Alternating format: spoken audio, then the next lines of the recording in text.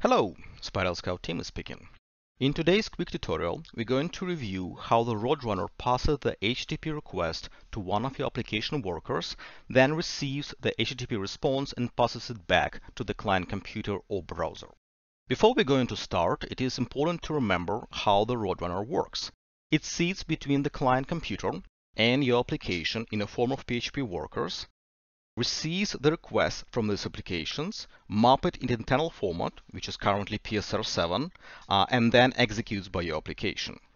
RoadRunner uses a single worker to execute a single request, as you can see on a screen. So this means that you don't need to worry much about concurrency or accessing the same variables from different workers. Inside the HTTP worker we created, all you have to do is to define an infinite loop or main loop of your application. This loop is intended to receive the request via RoadRunner using the method waitRequest, and then provide the response using the method respond. You can provide responses in a form of error codes. You can provide responses in a form of binary payloads, string payloads, and so on. In fact, you can use any compatible PSR7 implementation.